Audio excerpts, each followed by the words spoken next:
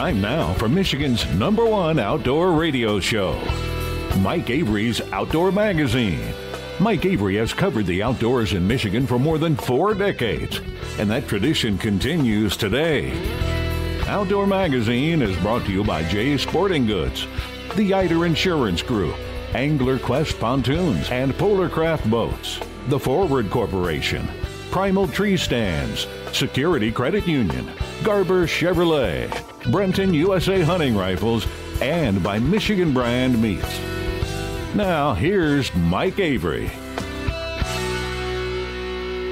Well, thank you, Ken Hunter, for that introduction, and welcome to another edition of the Outdoor Magazine show right here on the Outdoor Magazine Radio Network. More than 30 AM and FM stations across the great state of Michigan talking about the great outdoors, the outdoor lifestyle here in the great state of Michigan. It is something that means so much to so many people in our state. It's not a hobby. It's not a pastime. It's a way of life. Is it an addiction? Sometimes. Is it a good addiction? I think so. I think anything that can get us outdoors, outside, in the fields, in the woods, on the water, away from the stress of our day-to-day life, maybe even away from the electronic devices that we carry in our pocket all the time, although I don't know of a hunter who can sit in a turkey blind or a tree stand for more than a couple of hours without taking a look at his phone. That's just life today. But this outdoor lifestyle is such a big part of our history and tradition. And this is a great time of year, isn't it? Springtime in most of the state. For me, it's kind of interesting because, I've been looking forward to turkey season. I love turkey hunting. Turkey hunting, walleye fishing, bear hunting are my big 3.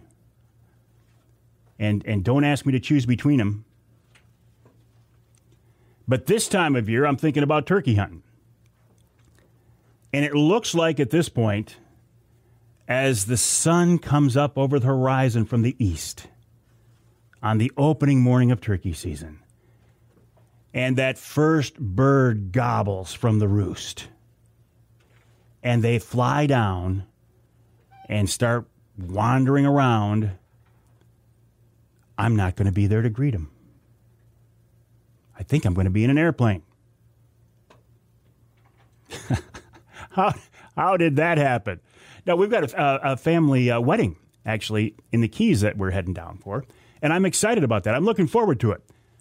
I kind of wish it would have been a different weekend, but I've got a long season. I've got ZZ, which runs from April 23rd all the way through the end of May, so I got plenty of time. And that's one of the benefits of if you live in the southern part of the state and you can find private land to hunt on, ZZ is wonderful.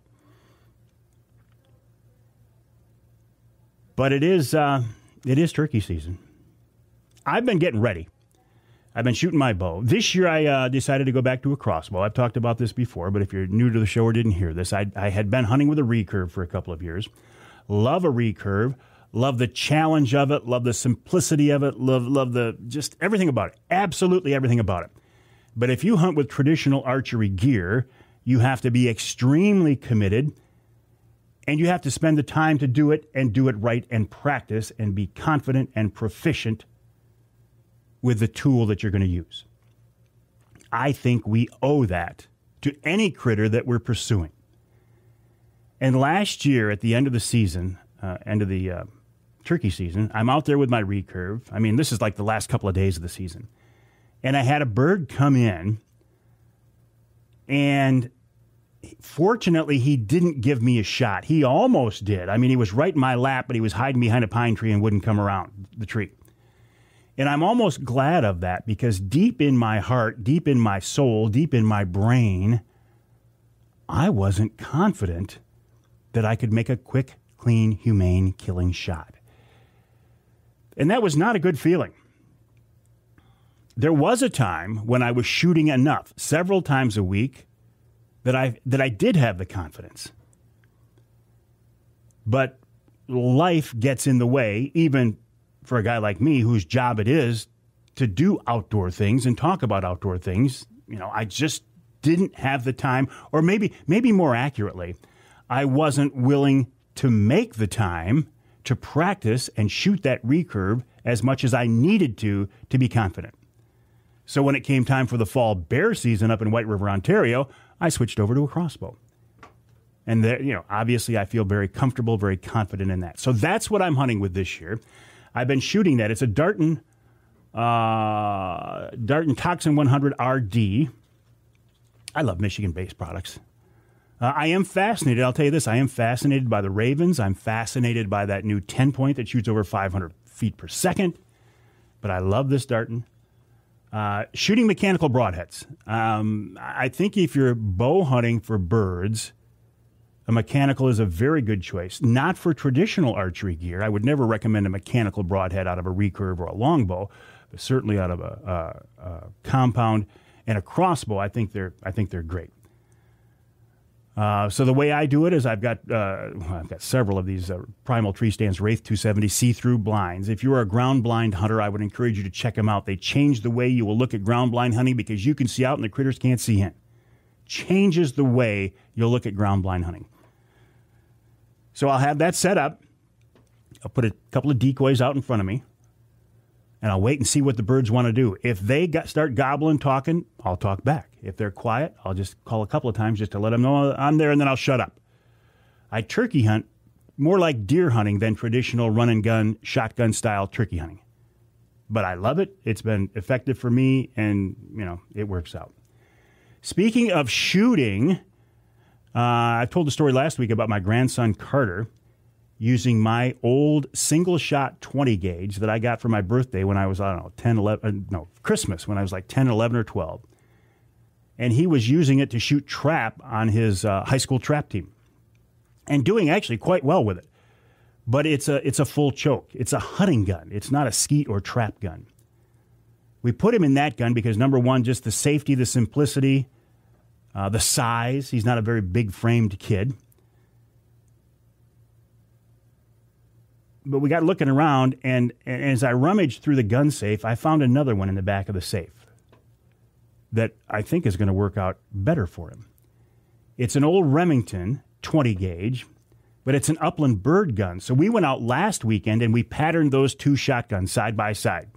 What patterning is you put up some kind of a target. For us, it was just a white sheet of paper, and you shoot into it and you see what the pattern of the shot looks like, you know, what the spread is. And then we took the other gun, the semi-auto, the upland bird gun, longer barrel, and shot that, and it was obvious it was a more open pattern. Carter handled it very well. It's actually not too big for him, and that open pattern, I think, is going to help him out a lot. So we'll see.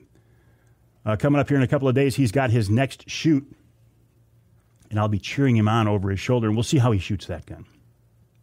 Speaking of shooting, I've got a Brenton AR-style hunting rifle that I had ordered a while ago. I just got the phone call. It's done. Now, I haven't picked it up yet.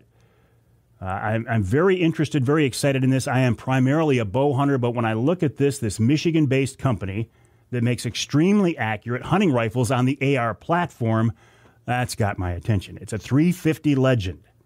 So what I've been doing in preparation of this, even though I don't have the gun, every time I go by an ammo store, I stop and I pick up a box or two or whatever they will let me of 350 Legend ammo.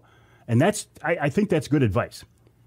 Anything in the outdoors right now, probably anything anywhere, if you think you might need something, a piece of gear, a tool, equipment, and you think you're going to need it, and you find it in a store, buy it now, because it may not be there in a few months. That's what all my friends in the sporting goods, in the outdoor world are telling me. They say, Avery, tell your listeners. Now, I realize they have a vested interest because they're selling products, but they want their customers to be happy. If you find what you're going to need later in the year, if you find it now, not a bad idea to buy it now, because with all these supply chain issues and the prices and everything going up, You're probably better off to have it now, and that way you know you've got it. And that's what I'm doing with the ammo. I'm not hoarding ammo, but whenever I can find a box of 350 Legend, that's what I'm buying. Specifically, Hornady 170 grain and Federal 180. Those are the two that I've had, people that I respect have been sending me that direction. They said those two work very well. But I haven't shot it yet, so I don't know. I think what we'll do here sometime in the near future is do a Wednesday night live with that gun, maybe on the range, hopefully on the range, shooting it so you can get a feel for what I'm talking about. What else? Have you started to pick up crawlers yet? Pick up your night crawlers for the trout opener, walleye opener coming up?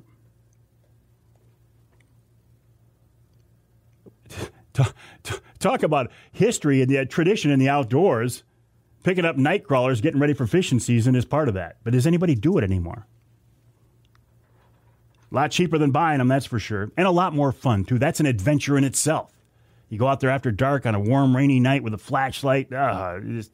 For kids especially, it's a real, real adventure. Coming up on this week's Outdoor Magazine show after the break, Adam Bump, DNR wildlife biologist, talking about turkey hunting here in Michigan. Then Elliot Schaefer of the Michigan Wildlife Council with an update on their Here for Generations campaign. In hour number 2, we're talking fishing with the man himself, Mark Romanack of Fishing 411. Nick Green of MUCC checks in this week's Ask Avery segment, also talking about fishing. And in hour number 3, Cory Mitrzyk of Northern Edge Food Plots. Yes, it's the food plot season, too. As if you didn't have enough to get done, it's food plot season as well. And then, of course, wild game chef extraordinaire Dave Minar will join us as well. That's all coming up this week right here on Outdoor Magazine.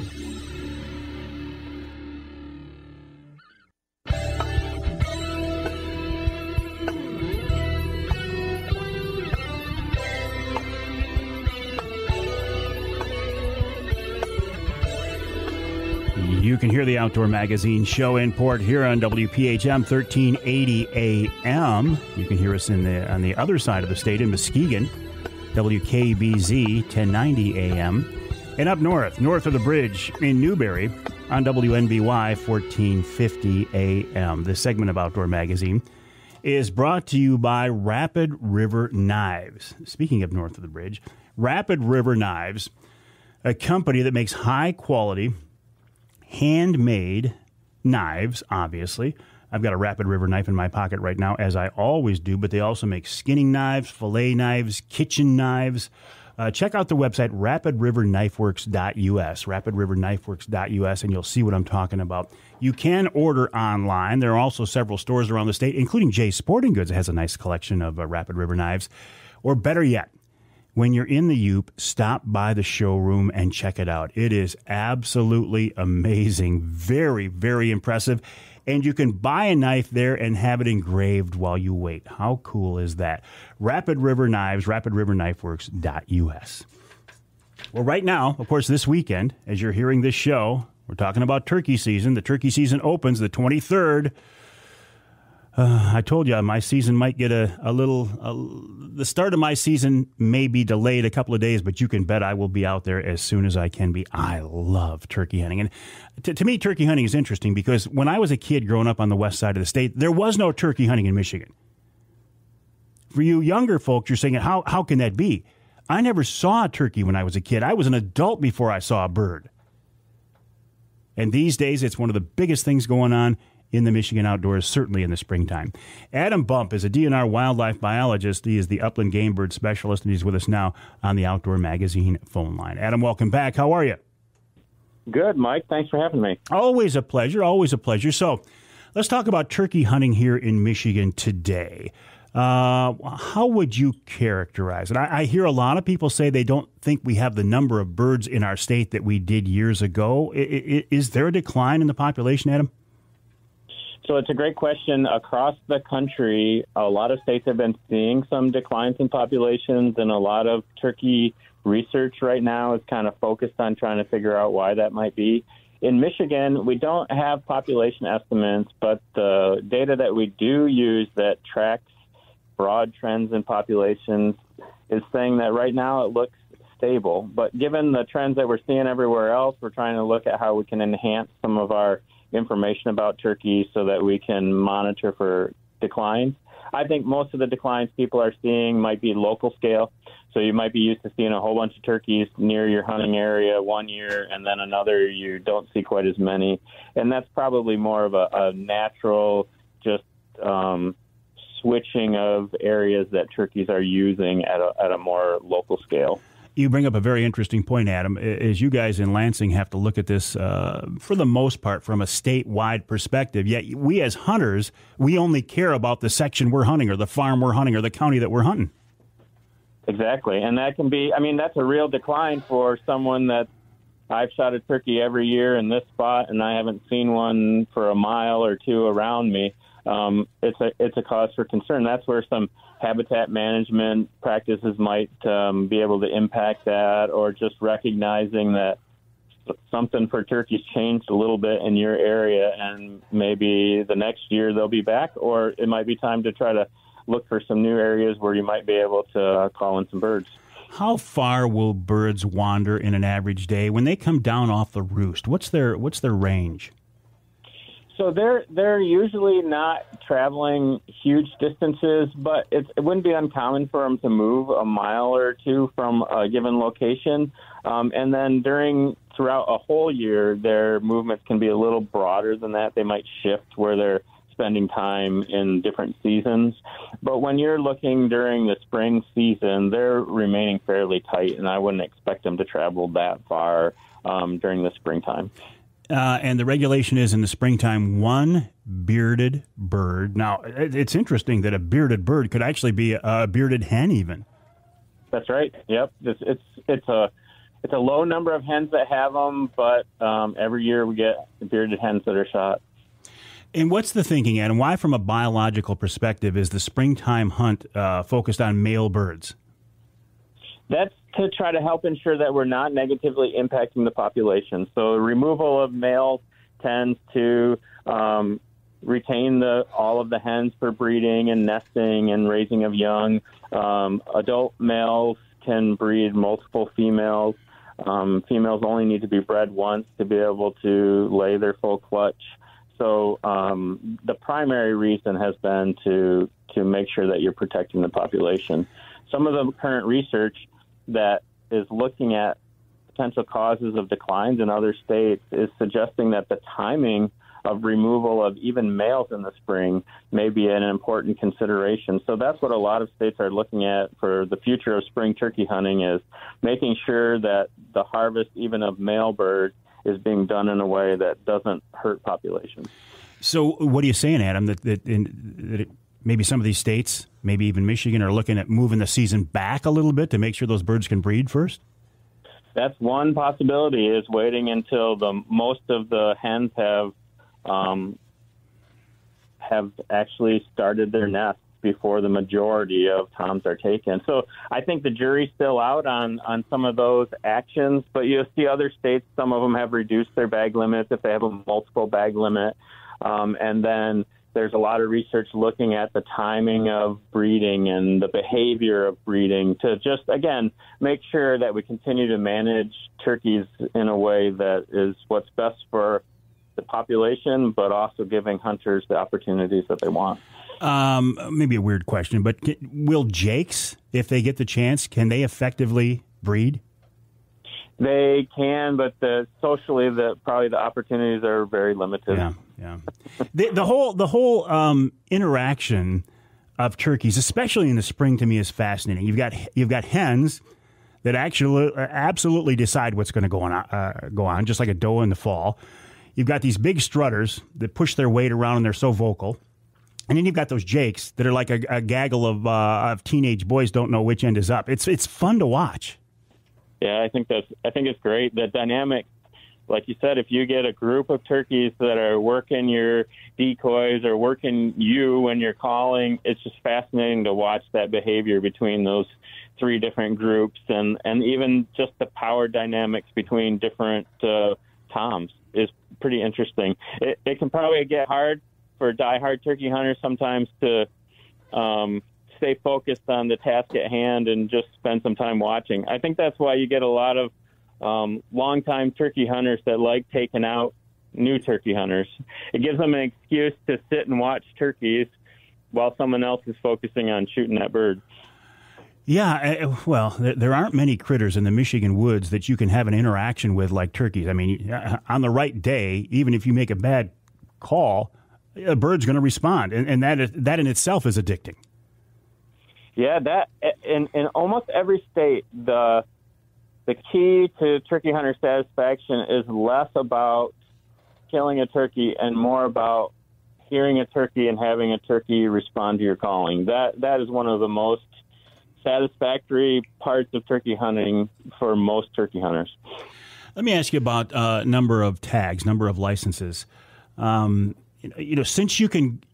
Since people can go in and buy leftover tags who didn't already have a license, there is a certain number of hunters who say, look at it, if there are leftover tags available, why can't I, as a successful hunter who's already taken a bird, if you're going to let somebody else shoot that bird, if that tag's available, why can't I go buy a second tag? You're right. The second tag discussion has been around for a really long time, and it's something that we like looking at the possibilities of providing more opportunity when we can, but we also want to make sure that everyone has a fair opportunity, and we want to make sure that, like I mentioned before, Michigan's populations don't appear to be declining like most of the other eastern states, and we want to make sure that it stays that way. So that second bird idea is something that we really need to be thoughtful about to make sure that before we implement it, we know it's not going to have any negative impacts on both hunter satisfaction from everybody that's getting just their chance at one bird and from the population as a whole. The fall season's a whole different ball game, though, isn't it? Yeah, the fall season's totally different. The primary objectives there are really giving opportunities for people to handle turkeys that may be causing some kind of problem, and then just to provide a little bit of fall hunting opportunities. The style of hunting, everything about it is different than spring. So a hen, when do they usually start to nest? I mean, are there some hens already out there sitting on nests, or is it going to be a couple of weeks yet? There might be down in the southern parts of the state, there might be a few hens that have started laying eggs, probably not sitting on nests yet, but might have started laying a few eggs. We're getting right around that time frame where they would start doing that. So what is this process? They lay an egg once a day, is that right? That's what I've heard.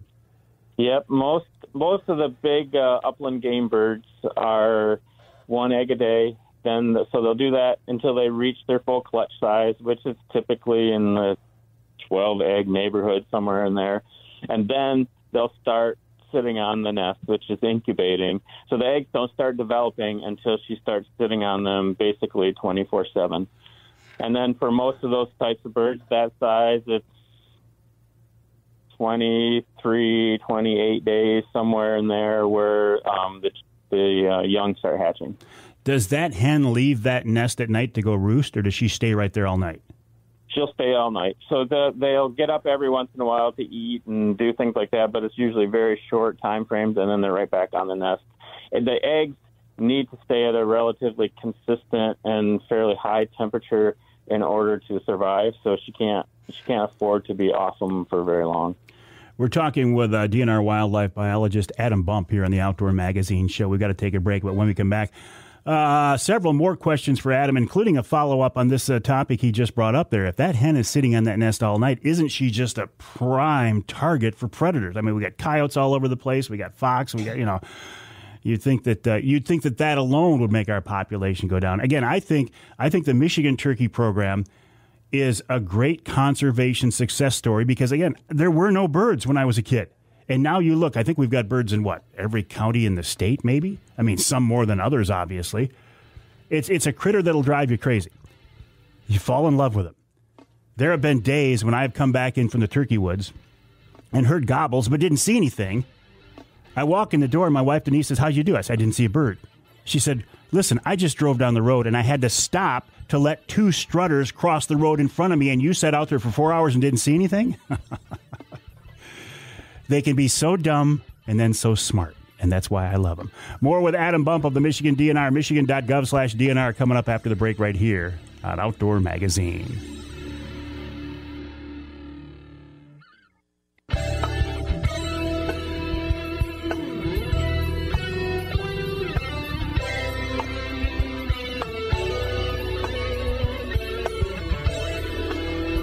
can hear the Outdoor Magazine show in the Thumb in Sandusky on WMIC 660 AM 95.3 FM. You can hear us in St. Joe on WSJM 94.9 FM, and north of the bridge in the Sioux on News Talk 1400 WKNW. This segment of Outdoor Magazine brought to you by the Linwood Beach Marina and Campground. Linwood Beach can be your year-round Saginaw Bay fishing destination and your Mid-Michigan Tracker and Angler Quest headquarters. Linwood Beach is like Angler Quest Central. They were the first dealer in the country to offer to carry Angler Quest boats. They're one of the biggest Angler Quest dealers around, and when you go to the marina right now, you will see a lot of Angler Quest boats. But you don't have to have an Angler Quest to take advantage of the marina, the boat launch, and the campground there. Check them out online at linwoodbeachmarina.com. That's linwoodbeachmarina.com. A great marine shop as well, too. If you need some work done on your boat, the guys at Linwood Beach can help you out. Right now, we're talking turkey, though, with Adam Bump. He's a wildlife biologist for the Michigan DNR, the website michigan.gov/DNR. Adam, before the break, you were talking about these hens sitting on the nest all night long. Doesn't that make them just a great target for predators? You certainly can have that happen. So we have a lot of ground nesting birds that are out there and have made a pretty successful go of it. So they have strategies. Turkeys are big, so that it takes some effort to take a hen down. A hen will abandon the nest if they can't hide well, and they're pretty explosive flyers. But you certainly do lose some hens, and probably more frequently lose the nest to predators. So it definitely can happen. So if a hen does have to abandon a nest, or if we get a really cold, wet spring and it just the eggs don't take for whatever reason, or a problem, that will she nest again? Will she try again? Yep, they will often try to do nest attempts, sometimes even a third time, depending on when they lose their nest and how healthy they are and able to lay those eggs. But they will do re-nest. You'll notice in the fall or late summer, you'll get hens that bring their broods together and they travel together, and you'll have these big gangly poults, and you'll have these little itty-bitty ones, and that's from the re-nesting attempts are successful sometimes, and so you'll see these different ages of young turkeys in the late summer. So a Jake is basically a year-old male bird. When they get to be 2, I mean, is that considered an adult bird? At that point, they've got spurs, they've got a beard, they're strutter, right? Yep. When they get to 2 years of age, that's when most guys are looking to take that bird, when they're around 2.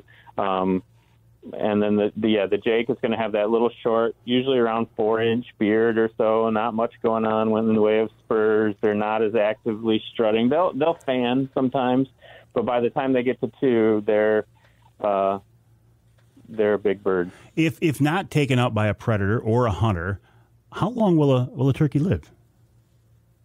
I think you're going to see them probably similar if you have chickens. Usually, if you're taking care of them right, they'll make the 6 to 8 year time frame, and probably some of them can make it a little longer. So if they're out there and they're dying of old age, they're probably up there getting close to a decade old. Wow. Do we have turkeys all across our state now, Adam?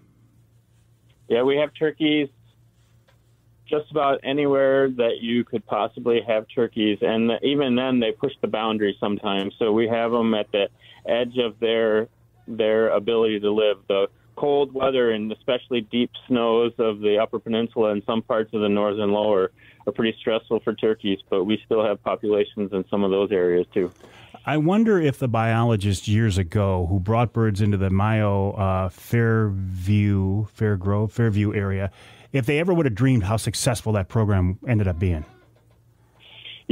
Turkey's reintroduction had a lot of starts and failures before it finally was successful, and then it took quite a while before the populations took off.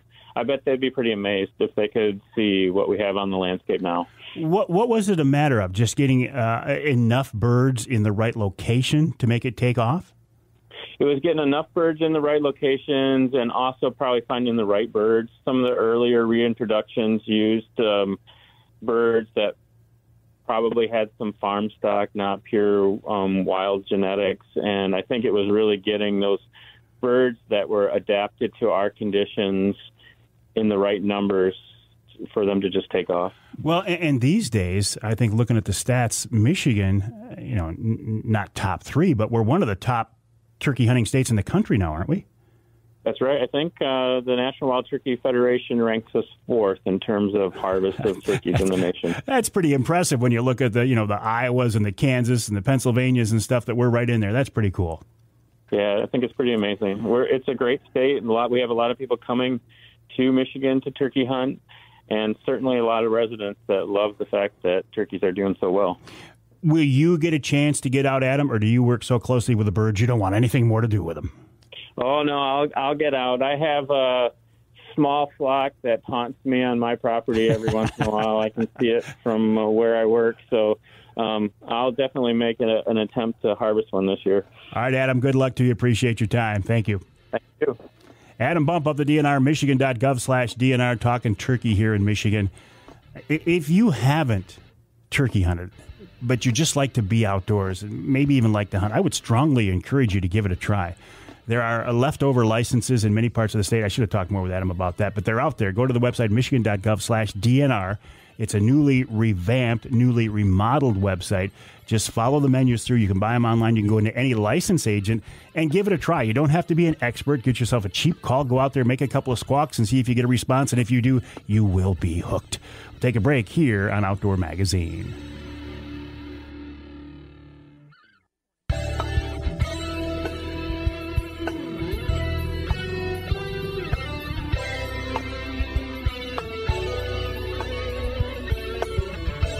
Welcome back to Outdoor Magazine. My name is Mike Avery. So glad to have you along with us as we celebrate this outdoor lifestyle for 3 hours each week on more than 30 stations across the great state of Michigan, including WZTK in Alpena 105.7 FM. In Battle Creek, WBCK 95.3 FM, and in Caro, 2 stations, WKYO 1360 and WIDL 92.1 FM. This segment of Outdoor Magazine is brought to you by Boning Archery. Michigan-based Boning has been a leader in the archery industry. When did they start? 1946, I think. That's when Roland Boning invented Ferrultite. Now, Ferrultite I think it still is, a product to glue broadheads to arrow shafts. But back then they were aluminum and even wooden arrow shafts early on. These days, Boning continues to innovate, come up with new products. Think Blazer vanes and the new iterations of that. Boning makes everything for bows and arrows, pretty much except bows and arrows. Check them out online at boning.com, BOHNING.com. As I am in the woods this spring for turkey hunting, I will have Boning products, both when I was shooting a recurve and now as a crossbow hunter. Boning is part of my gear when I'm bow hunting for sure. We had intended to have someone from the Michigan Wildlife Council on to talk about the Here for Generations campaign. Some kind of a glitch, we can't get in touch with them, but that's all right. I want to talk about these folks anyway. If you're like me, this outdoor lifestyle is something that maybe we take for granted. You know, we grew up in families that hunted and fished. We taught our kids to hunt and fish, teach our grandkids to hunt and fish, and we assume, we hope, we pray that at least in our families, this tradition of the outdoors will continue on for generations. That's not a given. Now, it depends on where you live in this state. If you live in the UP, you're like, well, this is what we do. This is who we are. Nobody can ever take this from us. And I get that. Even in where I live in the central part of the lower, I mean, it's still, the outdoor lifestyle is pervasive. A lot of people hunt. A lot of people fish. But when you start heading south in the state, to the southwest corner of the state, the southeast corner of the state, where the population is, where the bulk of the people are, you have a lot of people who have never been exposed to hunting or fishing or shooting or trapping. It's not their fault. Their families didn't do it. Their friends don't do it. The opportunities might not be there. So those people, they're not necessarily anti-hunting or fishing or shooting or trapping, but they're ignorant to it. And I don't mean that in a negative way. They just don't know about it. Yet, those are the people who make the decisions for the rest of us when it comes to legislation, when it comes to going to the polls, when it comes to voting on the issues that we love so much. We're outnumbered. So it's very, very important to get those people, and by those people, I mean those people in the geographic parts of the state, those people, that group of people who have not been exposed to the outdoors, to let them know what's going on. The Michigan Wildlife Council was formed several years ago to do that through a campaign called the Here for Generations campaign. The website is hereformioutdoors.org, hereformioutdoors.org. And I think they're doing a great job, and their research proves this, that they're doing a great job on reaching these people. They started out very slow, very subtle, with billboards and radio spots and TV spots, just talking about, the outdoors is a beautiful place and come on out and look at the wildlife. And they gradually over the years have kind of ramped up the campaign to take it to the point where, hey, if you love the outdoors, if you like watching the birds and the squirrels and the deer, thank a hunter or an angler for this, because we, hunters and anglers, are the ones who pay for this. It's amazing the number of people, even hunters and anglers, who don't know where the funding for wildlife and conservation comes from. It is primarily from us, with our license fees, with our dollars, with the money we spend on hunting and fishing gear. And Lord knows there's a lot of that, isn't there? Never enough, but there's a lot of that. So I think the Here for Generations campaign and Michigan Wildlife Council is doing a great job. Look at it this way. There are two ends of the spectrum.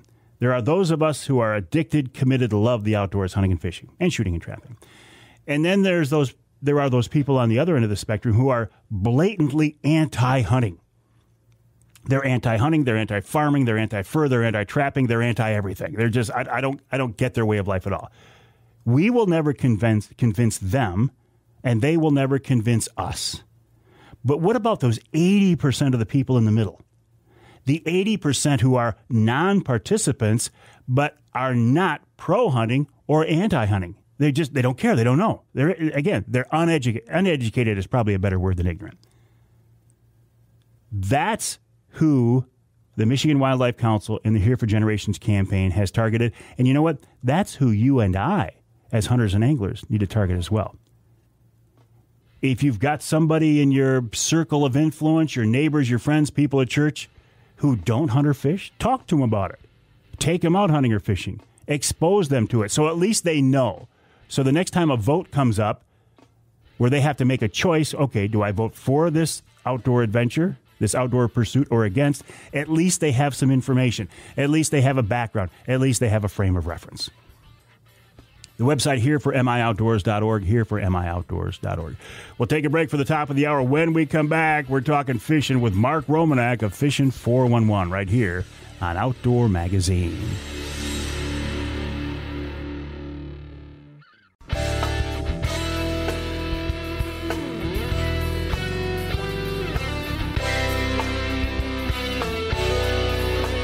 Time now for Michigan's #1 outdoor radio show, Mike Avery's Outdoor Magazine. Mike Avery has covered the outdoors in Michigan for more than 4 decades, and that tradition continues today. Outdoor Magazine is brought to you by Jay's Sporting Goods, the Eider Insurance Group, Angler Quest Pontoons and Polar Craft Boats, the Forward Corporation, Primal Tree Stands, Security Credit Union, Garber Chevrolet, Brenton USA Hunting Rifles, and by Michigan Brand Meats. Now, here's Mike Avery. Well, thank you, Ken Hunter, for that introduction, and welcome to hour number 2 of this week's Outdoor Magazine radio show here on the Outdoor Magazine Radio Network, heard on more than 30 radio stations across the great state of Michigan. Okay, I've established the fact that this is a radio show, and I say that because I believe the best way to listen, if you can, is on your local radio stations. For one thing, the broadcast stations get the content of the show before the podcast is uploaded. So I really want to support my 33 affiliates across the state. So again, if you can, listen there. But if you can't, if your local station doesn't carry the Outdoor Magazine show, or if it doesn't carry all 3 hours of the show, isn't it nice to know there's a podcast version available? Podcasting is huge these days. Everybody has a podcast. Well, guess what? I've been doing podcasts for a long time. And you can hear the podcast version of the Outdoor Magazine radio show anywhere that you get your podcasts from, including my website, Facebook page, YouTube, even on YouTube. So regardless of where or how you are listening, I do thank you very much. Also, as long as we're talking about podcasting, I'll put in a blatant plug for the Outdoor Magazine Podcast Network. Each month, I produce podcasts for offshore tackle, angler quest boats, primal tree stands, and polar craft boats. In fact, today, when we get done here at the radio show, we will record an Angler Quest podcast. You can hear that at anglerquestpontoons.com. And a Polar Craft Boats podcast as well. You can hear that at polarcraft.com. So check those out. We always have great guests, great subjects. In fact, Mark Romanack has joined us on the Offshore Tackle podcast before, and you know that name, right? He's one of the most well-known, one of the biggest names in fishing in Michigan and in freshwater fishing across the country. Over the years, he has built up a name and a reputation, not just with his Fishing 411 TV show, not just with his fishing411.net website, but also the Precision Trolling, the Troller's Bible, now available as an app. If you are a troller, you need to know how deep your lures are going, and there is no better way to do that than with the Precision Trolling app. And Mark Romanack's with us on the Outdoor Magazine phone line now. Mark, my friend, welcome back. How are you? I'm doing great, Mike. It's always good to hear your voice. It's always. I love talking with you. I mean, we've got such a history, so many years together. It's a pleasure and an honor when I can get with you and you've actually got time to do something, especially this time of year. Man, it's a busy time, isn't it? It is, but lucky for you, the weather sucks. I don't consider myself lucky because of that. Normally, I'd be on the water a lot this time of year, but as you know, I tell you, the month of April is it's pretty sporadic when it comes with weather, so it's sometimes a little difficult. So right now, we're waiting for better conditions. And you, with what you do, you are completely at the mercy of Mother Nature. You have things that you need to get done, but you can't do it unless the weather and then sometimes the fish cooperate. Well, and it is exactly true. I mean, it's the great equalizer in fishing. I mean, the fish can be biting great on Monday, and if the weather changes Tuesday, it can be a big zero. So, I mean, the reality is that's just what fishing is. And when you understand that and take it into consideration, there's really no sense beating your head against the wall if you don't have to. And I realize some guys have to. I was watching the National Walleye Tour on the Detroit River here a little while ago, and earlier in the month, and those guys were fishing in brutal conditions. And my heart went out to them because they had no choice. They had to fish, but they had to fish in cold water, cold, windy weather, rain, snow, muddy water. It doesn't get any worse than that. And so they had to do it. Well, I'm in a different situation. I wait for the conditions to get a little bit better before I go out there, and it makes it a lot easier to be successful. Do you miss tournament fishing at all? Yeah, especially the first few years because of the camaraderie, the fellowship that goes on with those guys. And it's not just the fishing. It's after you're done fishing and going out to dinner and, and hanging out with your buddies, that kind of stuff. So I did miss that. But I quickly came to realize that the tournaments were fun, an enjoyable experience, but they weren't the most productive way to spend my time. And when I put tournaments behind me and went full-time writing and full-time in the media business, then things started to happen in a positive way, in a very quick way for me. A dumb question and a basic question, Mark, but what makes a person a good angler? What's the key? What's the trick? Well, I don't know, maybe tenacity. Your willingness to keep trying despite the fact that, the conditions aren't good, or maybe that the fish just aren't biting, or maybe you just haven't figured out where or how best to catch them. If you're the kind of person that gets easily distracted or easily discouraged, fishing may not be a very good hobby for you because there's going to be a lot of distractions. There's going to be a lot of disappointments. But when you figure it out, when you finally figure it out, that reward that you get, that feeling of satisfaction is hard to beat. So Fishing is that for me. It's a challenge every day, and as many years as I've done it, I still don't feel like I figured it out. I still get it handed to me from time to time, and every once in a while I figure it out, and I'm successful, and I feel very good about that. Well, you just answered my next question. I was thinking at this point, I was wondering if when you head out on the water, when you launch your boat in the morning, are you confident that you will find fish and the fish you're looking for in good number? Well, it depends on whether we're fun fishing, which doesn't happen a heck of a lot these days anymore, or whether we're fishing for television. If we're fishing for television, I'm very confident. And the reason for that is that I've put in my time and I've pre-fished ahead of time. We don't just hit the water cold turkey and expect to shoot a television show. We'll fish for a day or two and get it figured out. Check the weather to make sure the weather's going to be cooperative. And then we typically go right to fish that we know are going to be there so that we can be successful and get the job done. When we're fun fishing, we don't necessarily have that luxury. So, we hit the water cold turkey very often, just kind of like everybody else does. And in that situation, to be successful, you just have to have the mindset you need to run and gun.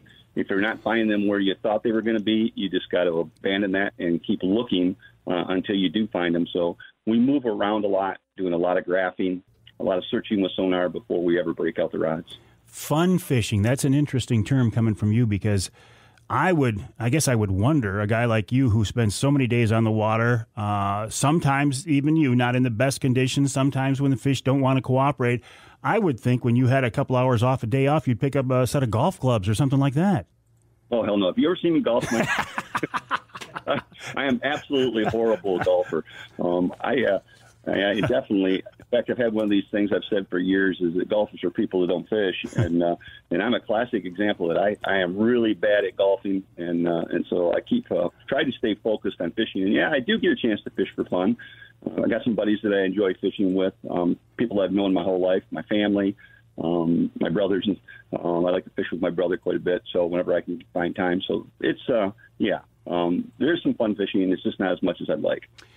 And I think you guys just celebrated a milestone, too. We had your son Jake on the Offshore podcast talking about this. So what was that? It was a pretty big deal. Yeah, it was our 200th episode. 200. And so 16 years in television, in 200 episodes is kind of a milestone. Not a lot of television shows last 16 years. And so we feel very fortunate to have been able to be in that position. And hopefully there's another 200 ahead of us. We'll see. I know the show has evolved over the years. You guys continue to make it more interesting, more visually interesting, more entertaining, more educational. But how has the fishing world, how has the resource, how has fishing in general changed over those 16 years? Well, it depends. Some of the fishing has gotten much better. Some of it has struggled a little bit. Walleye fishing has never been better in the Great Lakes region than it is currently. When we want to get a walleye show, it's actually pretty easy to do so on places like Saginaw Bay or Lake Erie, Detroit River, Lake St. Clair, the St. Clair River. All of those are pretty much a given. We're going to be successful when we go there. But other types of fishing has not necessarily been that great. As you know, our salmon fishery is in kind of a downward spiral right now. And when I say ours, I'm talking about the Michigan fish. I'm talking about Lake Michigan and Lake Huron. Salmon fishing is struggling. There's no question about that. So we do still fish here for salmon, but we have put a lot more effort into being successful. Not necessarily a one day on the water and get it done kind of thing. It might take several days to get it done. The other thing that we do a lot for salmon fishing is we should travel and travel to other ports where we know fishing is going to be better. Maybe the Wisconsin side of Lake Michigan, or maybe Lake Ontario, where they stock a little bit more and where the fishery is in better condition. Speaking of travel, one of the times I had you on here recently, you talked about your desire to go out west to the Columbia River and actually fish walleye. Did you make it out there? I didn't, but Jake did. We just finished the show. What's wrong with that story?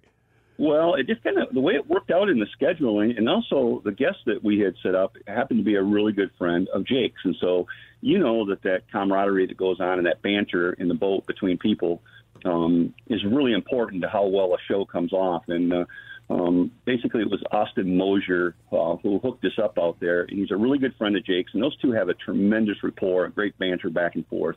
And so, and I know it was on Jake's bucket list too. So the old man kind of bowed down and let Jake have that one, and they came back with a tremendous show. Unbelievably good fishing out there. I will look forward to seeing that. We're talking with Mark Romanack of Fishing 411, the website fishing411.net, fishing411.net. Got to take a break here in the Outdoor Magazine show. When we come back, we'll talk more fishing with Mark. Also want to talk about trolling. You know, people think of trolling, people who are casual anglers sometimes think of trolling as the lazy man's way to fish, and it can be. I'll admit, there are days I go out there on Saginaw Bay in the Angler Quest, and I put my feet up, and I light a cigar, and I just kind of zone out and have fun and enjoy the weather. But if you are truly a hardcore troller, it is far from easy, and you're always working. We'll talk about that and precision trolling, knowing how deep your baits are, coming up after the break right here on Outdoor Magazine.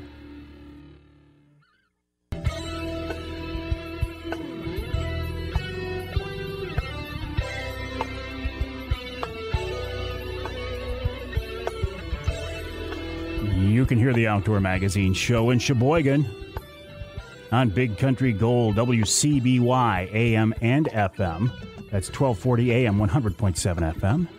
You can hear us in Flint on Sports Extra 1330 WTRX. And you can hear us in Ludington on News 97.98, 98.7 WLDN. This segment of Outdoor Magazine brought to you by Brenton USA Hunting Rifles. AR-style, highly accurate, tough, dependable hunting rifles that could change the way you hunt. They're made in Lansing, just down the road from the governor's office. Check them out online at BrentonUSA.com. That's BrentonUSA.com. I have a 350 Legend on order. I haven't picked it up yet, but it's done. They teased me with it. They gave me a phone call the other day, so guess what I've been doing? Every time I drive by an ammo shop, I've been picking up a box or two of 350 Legend. I'll let you know more about that once that gun comes in. Talking a little fishing now, though, with Mark Romanack of Fishing 411, fishing411.net. Mark is one of the guys behind the Troller's Bible. If you troll, it's imperative that you need to know how deep your baits are. I mean, if you don't, what are you doing out there? Up until, well, several years ago now, there was no really good way of doing that, but then they came out with the Troller's Bible, precision trolling, and again, Mark Romanack is one of the guys behind it. He's on the Outdoor Magazine phone line right now. Mark, you have saved so many anglers over the years, so many hours of frustration. You've got to be really, really proud of that. I mean, I don't know how many are out there. I'm sure you do, but anybody who trolls relies on that app. Well, you know, we are really proud of the product, but I don't know exactly how many people are using it. It's pretty hard for us to judge that. Back in the day when we sold books, we knew exactly how many books we were selling. That was an easy one. But apps are different. What a lot of people don't realize is that when you buy the trolling app, you're not actually buying it from Mark Romanack directly. You're buying it from either the Google Play Store or the Apple App Store. And while we get feedback from those, you know, as far as for what the sales and stuff are, it doesn't come in numbers. So we'd have to do the math in order to be able to figure out exactly how many apps that we're selling. Plus, it's not just buying one version of the app. There's multiple versions that people buy. Some people just buy a few lures. Some people buy the Lifetime. Some people buy versions. Some people buy the Crappie app. So it's very complex. So I don't know how many we're selling, but I do know that the numbers are going up every year, that the return on investment is very good, and we're just simply couldn't be happier with the way it's worked out. How does the app work? I mean, I've got it. I know. I use it. I love it. But for somebody who has never seen this, never heard of it, never used it before, how do they use it? Well, there's a couple of factors that are important to understand when you're trolling. There's variables that you can manipulate, that you can control. They're going to change the diving depth of your lure. And one of those, of course, is line diameter. And so it's impossible for us to test every single line diameter that's out there with every single lure. So what we do is we set a standard. Our monofilament testing is done with basically 14 thousandths diameter line. And that could be a 10-pound, could be 12, 14, even 16-pound test line, depending on the brand that you happen to like using. So we use a 14,000 diameter monofilament. We also test all of our crankbaits on a 10-4 braided material. We use Fireline, but it could be another braided material. They're all quite similar these days. So we give two dive profiles. We give a dive profile on monofilament, and we give a dive profile on braid. And so your job as the angler is to pick one of those, spool it up to your reel, and then The thing that you can manipulate is your lead length. And obviously, the more line you let out that you play out behind the boat, the deeper a lure is going to dive. So by manipulating the lead length, you can, is what we call the feet back, which is the picker wheel on the app. It's called feet back. You can set your feet back, and then it'll tell you your feet down. So say, for example, you let I don't know, let's say a hot and tot out 100 feet. It's going to tell you exactly how far down that hot and tot will run at 100 feet back. Will a bait continue to dive infinitely, or is there a maximum depth it's going to reach regardless of how much line you let out? No, they continue to keep going down. The problem is you meet what I call a point of diminishing return. You can keep letting more line out, and yes, you do get a little bit of additional depth, but it's so minor and so meager that it really doesn't justify itself by how much more line you're letting out and how much further you have to reel the fish. And this is particularly true with monofilament because there's stretch associated with monofilament. And if you do hook a fish, that stretch makes it harder to get the hooks in the fish. So if you're fishing with a braided material, a fused line or a braided line, you can keep letting out a lot more line than what we test on. We test out to 200 feet. You could let out 300 foot of line, and you would still go deeper. But again, the problem is reeling a fish that great distance becomes an issue because you run the risk that fish is going to wear a hole in its mouth. The hooks are going to tear free, and you're going to lose that fish. My rule of thumb, Mike, is that I typically do not like to run leads any further back than 100 feet. That's my personal rule. If I have to let a line back more than 100 feet to reach the depth, I'm more likely going to add weight to the line, like a snap weight from offshore, to achieve that. So should I be running mono or braid? Well, it's personal. I still run mono, but heck, I know a lot of really good trollers, guys I really respect, that are running braid. And there's pluses and minuses to both. Mono is inexpensive. You can afford to put mono on all of your reels without having to mortgage your home. Braid is much more expensive in that regard, but it lasts longer. So I put mono on my reels, but I also do it twice a year. The average guy probably can get by with just once a year. If you're putting braid on your reels, it's a pretty good chance, even if you're an avid fisherman, you can get by 2 or 3 seasons without having to re-spool. And so there's an advantage there. So it really comes down to what do you want to do personally. I'm a mono guy, but I don't discourage people from doing braid. It works very well. Does speed play a role in depth, or is that strictly determine what the action of the bait's going to be? Well, it's a little of both, Mike. The action of the lure obviously is going to be impacted by speed. If you slow down, the action of the lure is going to be deadened. If you speed up, it's going to be personified. And so speed really is a triggering element. It definitely helps trigger fish. So we experiment with speed in order to find just that right speed at any given day, that action of the lure that happens to be triggering bites on that given day. But as far as for depth, if you're talking about a floating crankbait, a traditional lure that floats at rest and dives when you pull it, speed is not going to influence its depth. It's going to go to the same depth at 1 mile an hour than it would be at 3 miles an hour. So speed doesn't really influence on its depth. Now, it gets a little bit, sticky here because if you add any weight to that lure, such as a snap weight or a keel sinker or whatever you might be doing, now it's a different story. Weight makes the lure sink, and anything that sinks is speed dependent. And what I mean by that is if you go slower, they go deeper. If you go faster, they don't go quite as deep. And so when you understand those dynamics, you can start to put the pieces of the puzzle together. Well, and here's something that I didn't understand until you brought it up to me. I guess I used to think, I'd look at your dive curves in the old book. I'd look at the dive curves and I'd see the curve, kind of dipping down. And I was thinking, in my mind, okay, this is what my line is doing. It's making a curve down from the surface, from my boat to the bait. And you said, no, Avery, that's not the case. Most of your line is actually on the surface, and then it dives down to the bait the last few feet. And that is a distinction that I think is important to realize. It is true.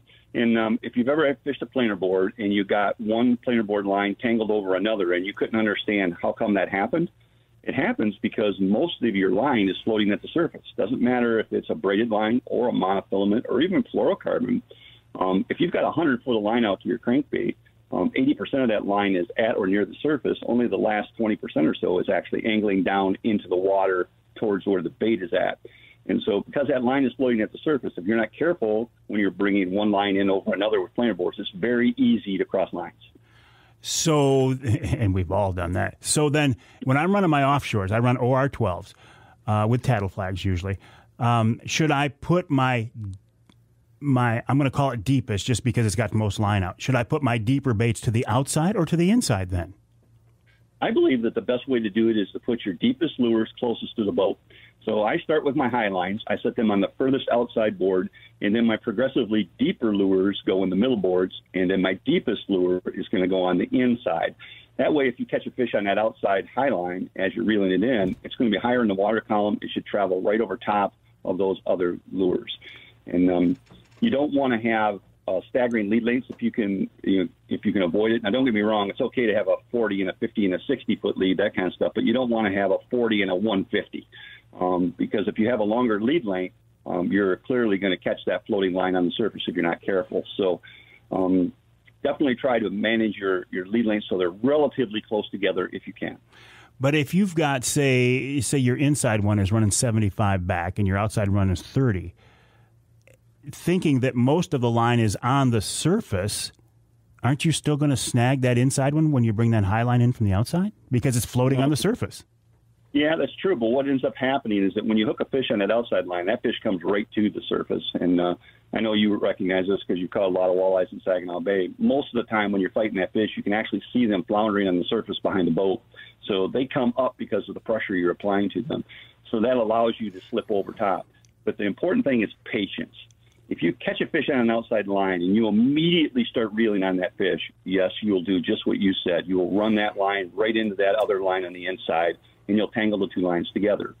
But if you fight that fish very slowly at first, giving the board an opportunity to sag back, eventually what will happen is that board will pass the other lines and will be almost straight behind the back of the boat. Then you can start reeling harder on it and bring it up the throat of the boat where there are no other lines to get in the way. So what I always tell people is you got to have a little patience. If you're anxious and you start reeling on that fish real fast when you first hook it, you're probably going to reel that into another line.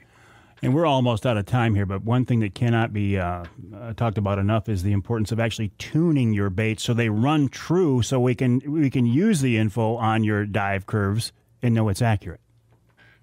And that's something that most people shy away from. They don't like to tune crankbaits. In fact, I see people that won't buy certain brands of crankbaits because they're afraid they're too hard to tune, and I get it. But there are tools that will help. Offshore Tackle manufactures something called the Easy Crankbait Tuner. It's a specially designed pliers that has a slip clutch on it. And while it's a little bit complex to explain, it operates very simply. Once you become accustomed to using that, anybody can tune a crankbait. Doesn't matter if we're talking about a little crappie bait or a great big musky bait. The Easy Crankbait Tuner will tune all of those lures. Mark, where do we see the Fishing 411 TV show? You can find it on Sportsman's Channel. You can find it on World Fishing Network. If you're streaming, you can find it at myoutdoortv.com, and you can find it at Wired to Fish. And how do we get the app? The app is at the Apple App Store or Google Play App Store. And look for what? Precision Trolling? Yep, just search Precision Trolling, and it'll come up. It's one of the best-selling apps in the country, so trust me, if you search You'll find Trolling, it. All right, Mark, always a pleasure. Keep up the good work. I'll send people to the website, fishing411.net, fishing411.net. Always a pleasure to talk with Mark Romanack of Fishing 411. We'll take a break here in the Outdoor Magazine Show. When we come back, we'll talk with Nick Green of MUCC, and then this week's Ask Avery segment, and it happens to be a fishing-related question. That's coming up yet in hour number 2 of this week's Outdoor Magazine.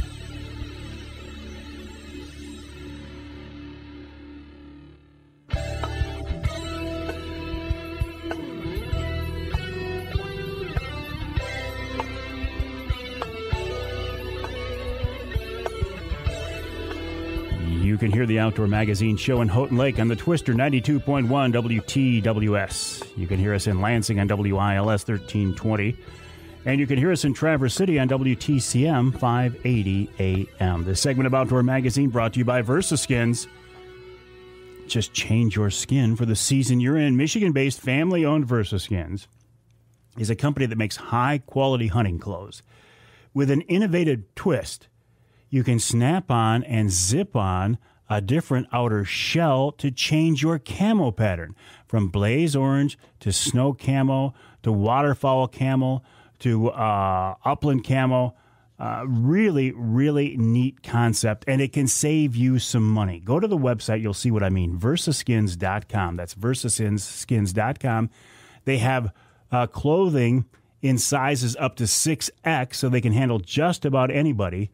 Really an innovative product. Great people, great company. Check them out online. Versaskins.com. Versaskins.com. Tell them that the big guy, Mike Avery, sent you. It's no secret that we record this show during the week, right? You hear it on the weekends, but we record it during the week. And right now, we are pulling Nick Green, the Chief Information Officer for MUCC, out of a meeting. Nick, I apologize, but I sure appreciate your time. How are you? I'm doing well, Mike. It's starting to look like spring here in Lansing. Oh, my goodness. So. Yeah, finally feels great. And I hope I'm not, well, listen, maybe I'm pulling you out of a meeting that you want to be pulled out of. I don't know. What do you got going on? Yeah, we're kind of just getting ready for the spring season here in Lansing. So happy to be stepping out of the meeting and talking with you. We have an NRC commission meeting this week, and when folks hear this, that will have happened. So it's expected that they will vote through some elk regulations that will really not change much of what we've known to have been the elk season in Michigan for its existence. And that's really kind of the only really business order on the agenda for the NRC this week. Nick, I know you're an avid bird hunter, but if I remember right, aren't you a fly fisherman too? Are you looking forward to next weekend's opener? I am. So the last Saturday in April is a very hallowed day for me, my family, my friends. I'm from northern Michigan, so I will be up hopefully on some trout streams. I'm also a woodcock bander, so this is kind of the time of year that we start to utilize our permits and our work with the department to try to find woodcock and band and do some citizen conservation science. Tell me more about that. How does that work? Just not just anybody can go out and do that, right? No, so this is required to be permitted through the United States Fish and Wildlife Service, and our department actually handles that permit, and then we are sub-permittees through our department. So you have to go through a mentoring program. Your mentor has to kind of watch your dogs, make sure that you know how to handle chicks. Safety for the chicks is of the utmost importance. This isn't for dog training. This isn't for just being out there to walk and have fun. We are out there with a specific purpose, and if you're not careful, you can do harm. So we have to make sure that dogs, humans, everyone is being safe. That's right. It's a federal permit because these are migratory birds. It is, yep. So we banned them just as they would with ducks, terns, osprey. We ban lots of things in Michigan, just like woodcock.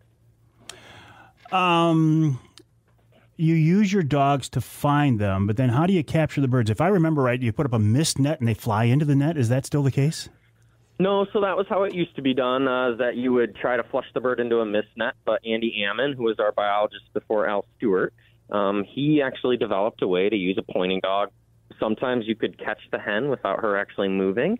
Sometimes you flush the hen and then the chicks stay there, so you actually never even catch the hen. You're just looking for those 4 chicks. You work quickly, safely, efficiently. You put bands on them, and most of the time, many times, when you're walking out, you actually hear the hen come back to her chicks. It's pretty neat. And what's the purpose of the band, Nick? The purpose is to help us try to kind of determine where woodcock are migrating. So when they get harvested, a hunter will, or killed in some other fashion, or just incidental death, the band gets reported, and then we say, okay, where did that woodcock end up? And that's what bands are used for on multiple species, is trying to figure out, we can know where they were banded, about how old they were, and then how old they were and where they died. And that's especially important for woodcock because we've lost about 50% of the population in the last 30 to 40 years. Wow. Well, I know there's a natural cycle, but 50%, that's not part of that natural cycle, right? Habitat. It's the same thing that ruffed grouse face. That's why folks call ruffed grouse the bellwether, is they're dependent on young early successional aspen that continues to move north. Woodcock struggle with the same habitat loss, but then they also have to migrate. So you think about states like Ohio, Indiana, that aren't doing any management for woodcock. They got to fly through a whole state on their way south. So there are things they're combating when they're out of our hands in the state of Michigan. So it's going to take a federal and a collaborative approach. Where do these woodcock, our Michigan woodcock, where do they end up in the wintertime? Generally in the Gulf of Mexico. So folks, you can follow really from the tip of the Keweenaw in the United States all the way down to Louisiana as they make their migration. And there are people who do that in Michigan. And those folks, even down in Missouri and Arkansas, I've heard about hunters who 20 years ago, 30 years ago, chasing woodcock was kind of their thing in the fall, and now they're lucky if they find one or two a year. Well, I appreciate what you're doing as far as conservation efforts for woodcock specifically, but in general, Nick. So I'll let you get back to your meeting. Appreciate your time. Nick Green, Chief Information Officer for MUCC, the website MUCC.org, MUCC.org. If you want to save 25% on signing up to become an MUCC member, why not? Join it. Great conservation group. Go to the website, MUCC.org, MUCC.org. Use the promo code Mike, all caps, MIKE, and save 25%. Always a thank you to Nick Green. We'll take a break here on the Outdoor Magazine Show. When we come back, this week's Ask Avery segment, and it's about fishing. That's coming up right here on Outdoor Magazine.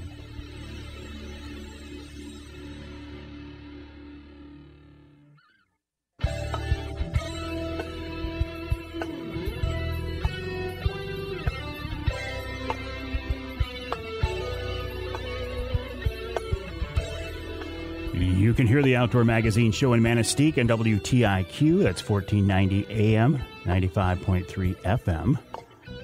You can hear us in Tawas and WIOS, 1480 AM, 106.9 FM, twice each weekend, by the way.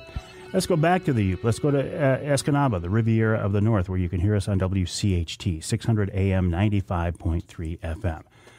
The Ask Avery segment is brought to you each week by my friends from Security Credit Union. Security Credit Union loves to work with outdoorsmen and women, and they can help you with your next outdoor adventure. Check them out online at securitycu.org. That's securitycu.org. The way the Ask Avery segment works is this is your chance to ask a question of me or something you want me to pass along to MUCC or DNR, something that's been bothering you, something you want to know about.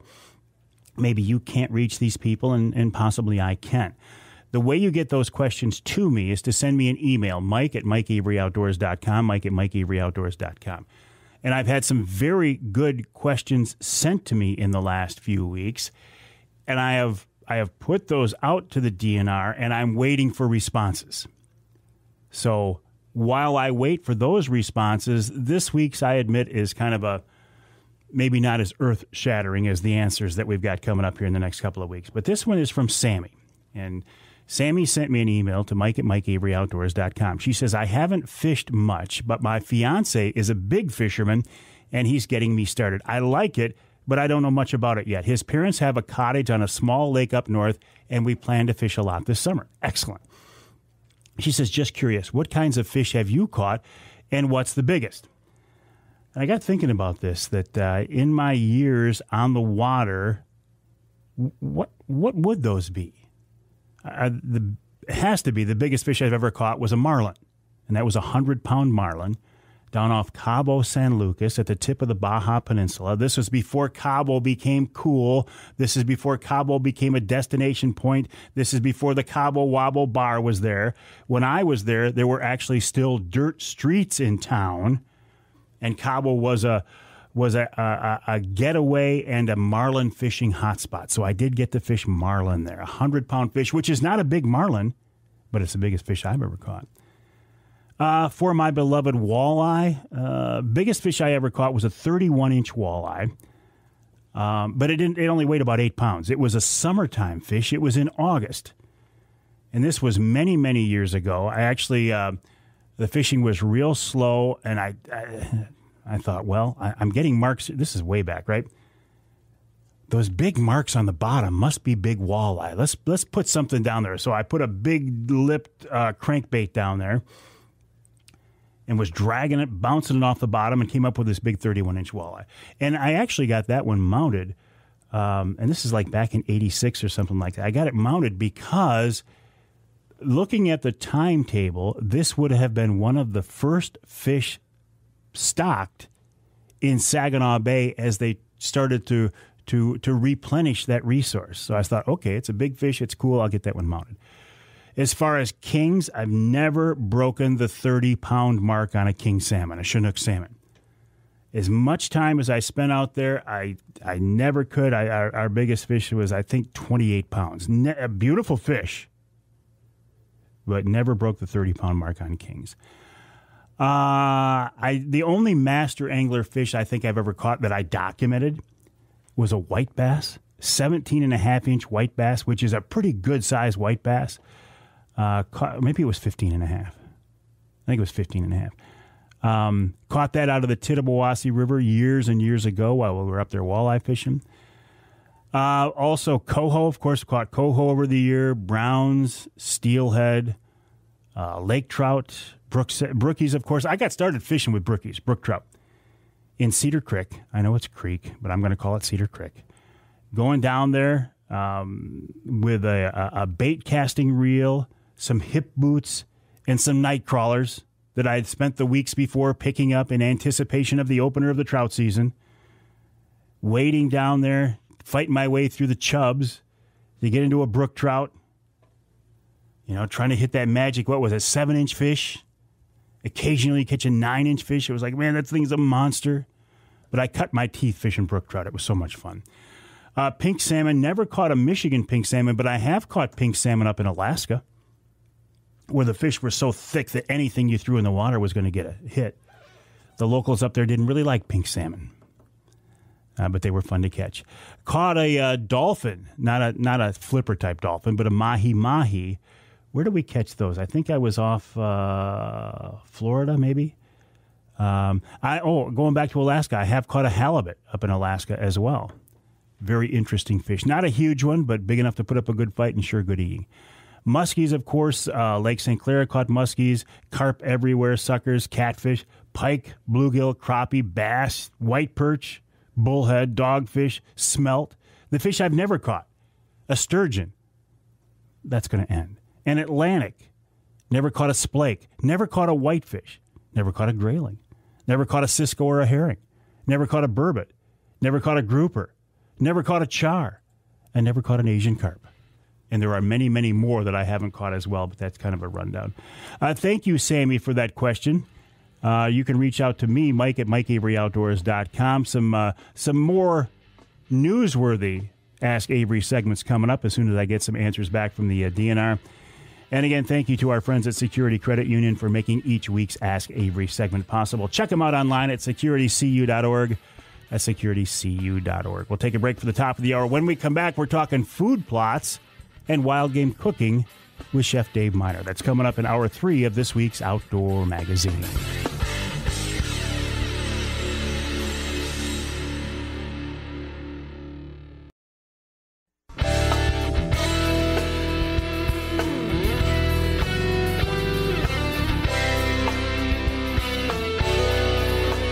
Time now for Michigan's #1 outdoor radio show, Mike Avery's Outdoor Magazine. Mike Avery has covered the outdoors in Michigan for more than 4 decades, and that tradition continues today. Outdoor Magazine is brought to you by Jay's Sporting Goods, the Eider Insurance Group, Angler Quest Pontoons and Polar Craft Boats, the Forward Corporation, Primal Tree Stands, Security Credit Union, Garber Chevrolet, Brenton USA Hunting Rifles, and by Michigan Brand Meats. Now, here's Mike Avery. Well, thank you, Ken Hunter, for that introduction, and welcome to hour number 3 of this week's Outdoor Magazine show right here in the Outdoor Magazine Radio Network. Yeah, 3 hours. 3 hours every week we are here in this studio talking about the great outdoors, the history and tradition of hunting and fishing and shooting and trapping, and all things related to that. People say, how do you come up with enough subject matter, enough topics, enough people to cover 3 hours every week, Avery? You know what? It's really not hard. There are so many things. Granted, there are some times of year easier than others, but there are so many things going on in the outdoors here in our state year-round. So many people who are experts, so many people who are passionate, so many different seasons, so many different activities, so many different critters, so many different fish. There's always something going on. And now this time of year, as if morel mushrooms, as if upcoming walleye seasons, upcoming trout seasons, turkey season. If that's not enough steelhead fishing, suckers are running. If that's not enough to keep you Southern Michigan coho, if that's not a Detroit River walleye, if that's not enough to keep you busy, let's add one more thing to the plate. It's getting to be food plot season too. Now, you might not want to think about this right now, but come a few months down the road, you're going to be glad you did the work now to get the food plots ready. Cory Mitrzyk is with Northern Edge Food Plots. When I called up, and here's some background here. I used to have Nick Percy of Killer Food Plots on the show all the time, and Nick unfortunately passed away. So I called my friends at Jay's Sporting Goods, Bill Hahn in particular. I said, Bill, I'm looking for a food plot guy. I'm looking for a Michigan-based expert, somebody who can help me and our listeners know more about food plots. He immediately said, Cory Mitrzyk. And Cory's with us now on the Outdoor Magazine phone line. Hey, Cory, I appreciate your time. Welcome to the show. How are you? I'm doing fantastic. Tell me a little bit about you, Cory, a little bit about your background. How did you get to where you are now? Well, about 18 years ago, I just had an idea. I was out doing my first food plot, and I actually had a hand rototiller, a rake, and that's how I started. And what happened is I planted it, and I overplanted it. And that's the biggest thing that people do in Michigan is they think the more seed, the better. And in this situation, it wasn't. And I couldn't see the seed.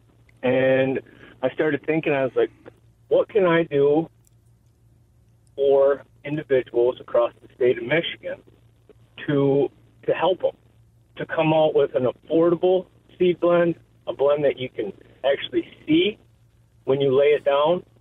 And I just wanted to be part of everybody's success and help them. And that's just where it started from. And I had the ability at Standish Milling to put it all together.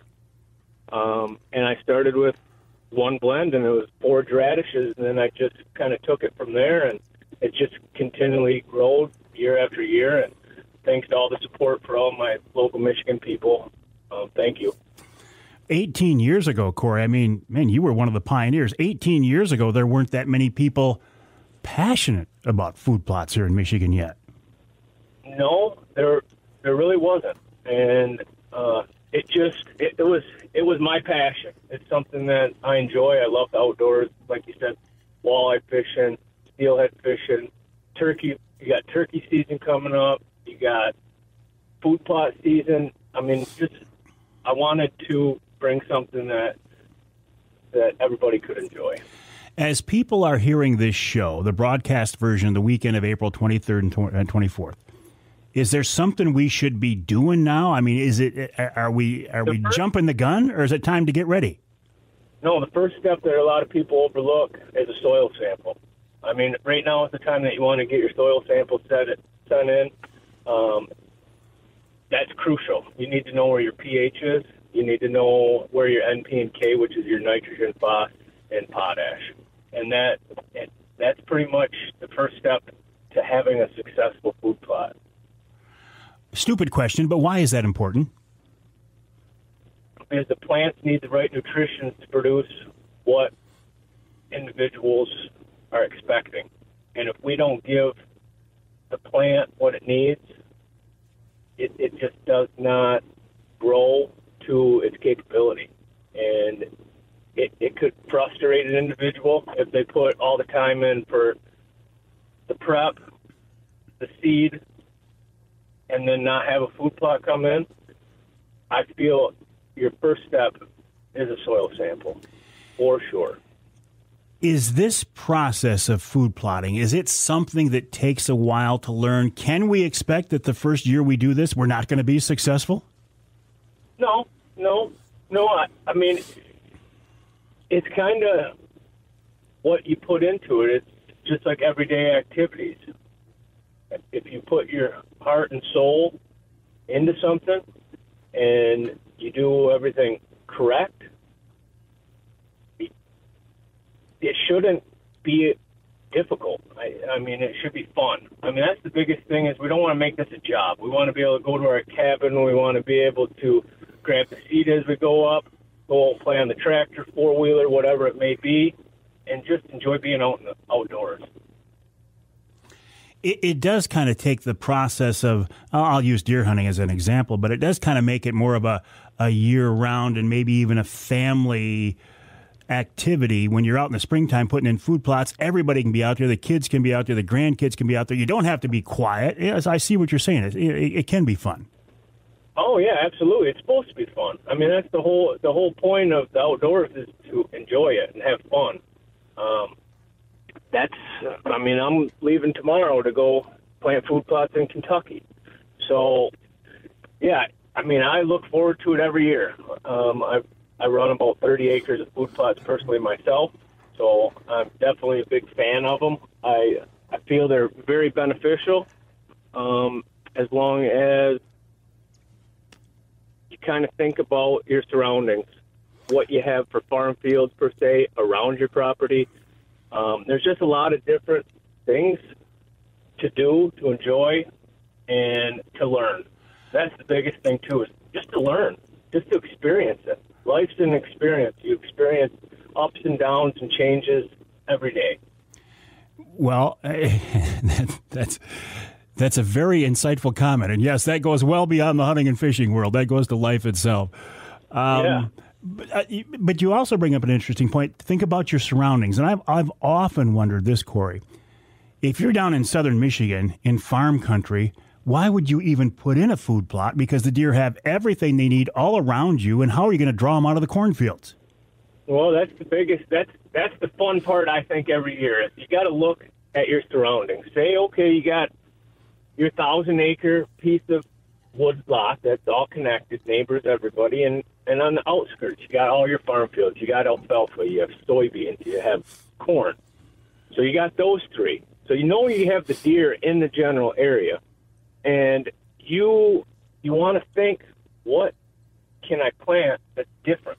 You want to give them something different. It's just like it's like us eating every day. We don't want to eat the same thing every day. We want a variety. We like different tastes, and that's where this comes into play. I mean, you can put in a radish blend, you can put in a turnip blend, you could put in a clover blend. You can put so many different things, plant species available to, per se, just the whitetail. We're just going to talk about whitetail because you can do turkeys, so on and so forth. But that's key. So if you were surrounded by corn, you might even want to put in some soybeans if you have no soybeans around you. So it just depends on your surroundings and what equipment you have to work with. What about the size of a food plot? I mean, what's the minimum? What's the maximum? What are we looking at? Well, we'll go back to the first question you asked me. What got me going? So my first food plot, like I said, I used a hand rototiller. It was only 50 feet long, 20 feet wide, and I shot deer on it. But it was my first food plot, and size doesn't matter. I mean, it depends if you're trying to get them in their transition, going from feed to bed, and if you have a food plot in the center, and maybe it per se it might only be 50 foot by 60 foot, but it's just big enough to get the animal's attention, to get them to that area, and to get them to stop for just a quick second. Maybe just to see it, maybe to harvest it. And I don't think there's any too small food plot, and I don't think there's anything too big of a food plot. So, Cory, hang tight. Listen, I got to take a break. We'll continue the conversation. We're talking with Cory Mitrzyk of Northern Edge Food Plots. The website is idealnorthernedge.com, idealnorthernedge.com. As you can imagine, I have a lot more questions for Cory because there's a lot to talk about here, and he is a good guy to help bring us up to speed on this. So more with Cory Mitrzyk of Northern Edge Food Plots, and of course we'll wrap it all up with Wild Game Chef Extraordinaire Dave Minar, all coming up yet here in the final hour of this week's Outdoor Magazine.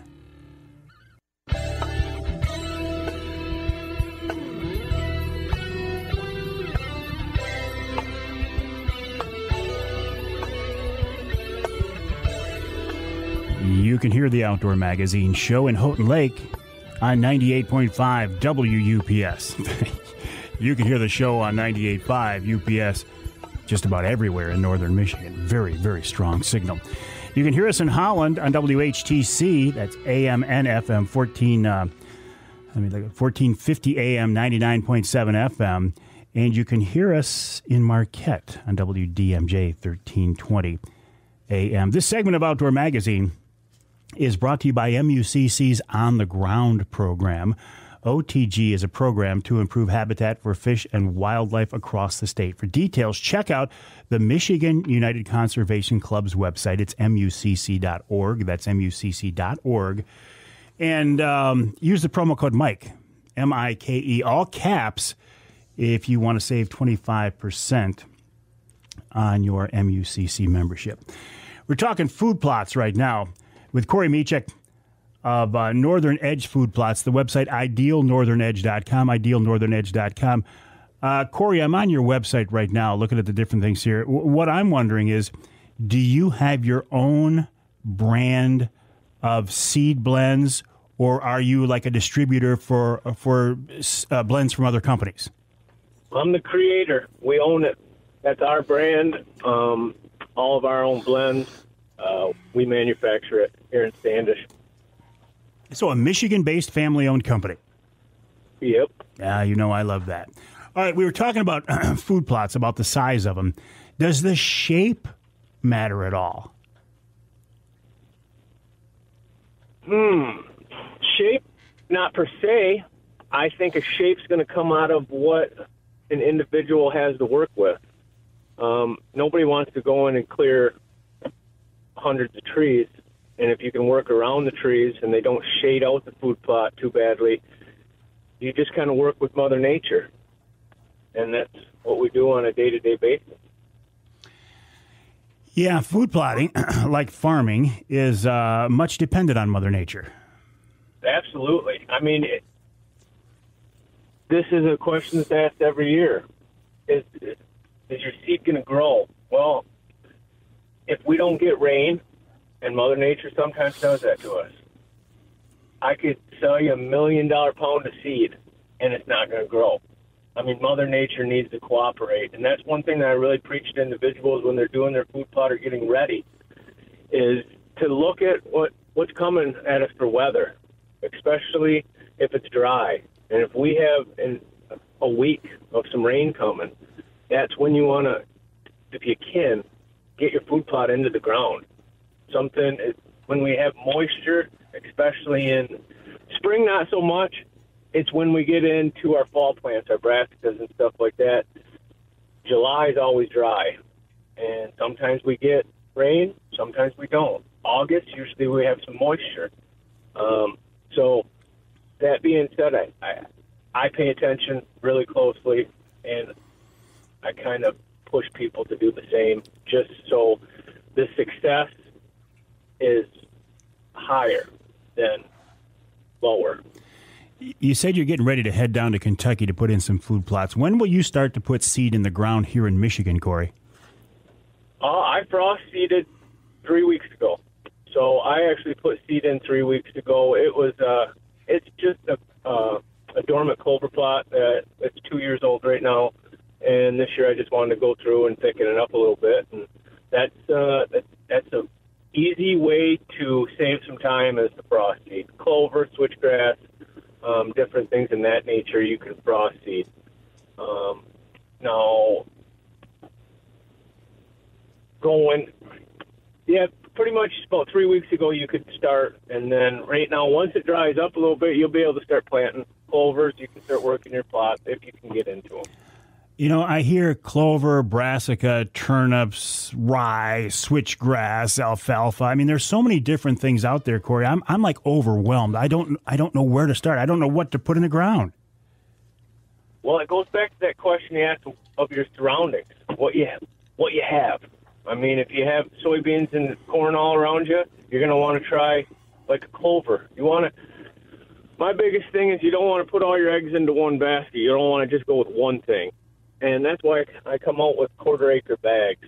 So if a person doesn't know exactly what they want to put in it, say that you got an acre food plot, and you go into Jay's or you go into Northwoods or you go into Frank's Great Outdoors, and you see all this different seed, and I put it in quarter acre so you can mix it up. I tell people, if we don't know what the deer like on your property in the area in Michigan you are, let's try a bunch of different things.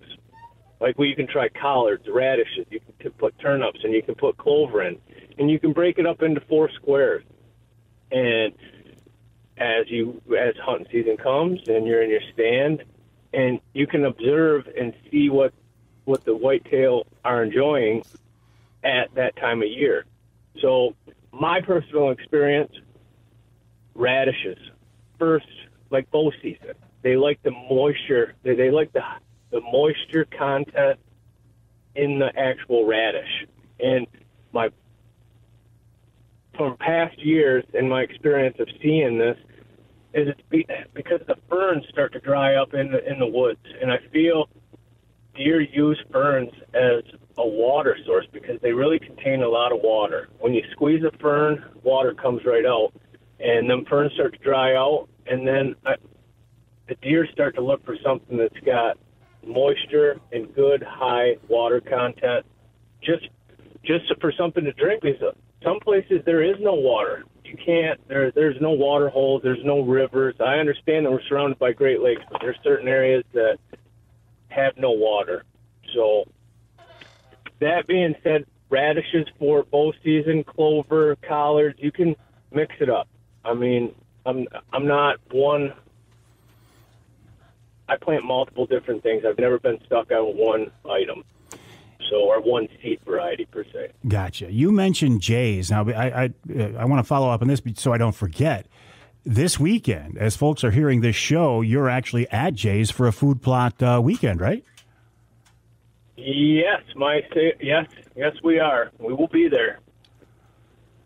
Well, that's a good thing for folks to check out. So that's this weekend at Jay's Sporting Goods, the website jaysportinggoods.com. We're talking with Cory Mitrzyk of Northern Edge Food Plots. His website is idealnorthernedge.com, idealnorthernedge.com.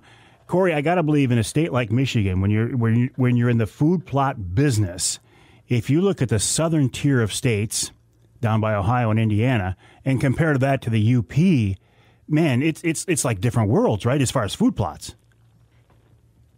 Yeah, for sure. Food plot. So that's another thing that comes into play is, so the UP, you have a shorter growing period. So you're going to plant a turnip way earlier in the UP than you would down here because the maturity, it's a 62 to 64 day maturity on a purple top turnip or a New York. And so you need 60 days. And where we are in Standish, you're going to plant later because our growing is longer. And as you go south, we can go right to Kentucky. You don't want to plant a food plot of any brassicas in Kentucky until September because their growing goes so much longer. It's so much warmer there. So, yes, as you said, planting dates are different based on where you are throughout the state. So that is definite something that you want to pay attention to. You mentioned something a couple of minutes ago, too. I want to go back to this quarter-acre bag. That sounds pretty interesting and maybe a good way for somebody, a newbie just getting started, to break into this whole food plot deal. Absolutely. I mean, the whole thing, when I started this, I wanted to have something available to individuals that it's not everybody can afford it. And that's why I come out with the blends that I have, and I have them priced. Everything evolves anymore around cost of goods. Like right now, we got fuel, everything. The cost for us to do anything anymore is just outrageous. And this year is going to be really bad. I mean, we got fertilizer that is $30 a bag that used to be $12.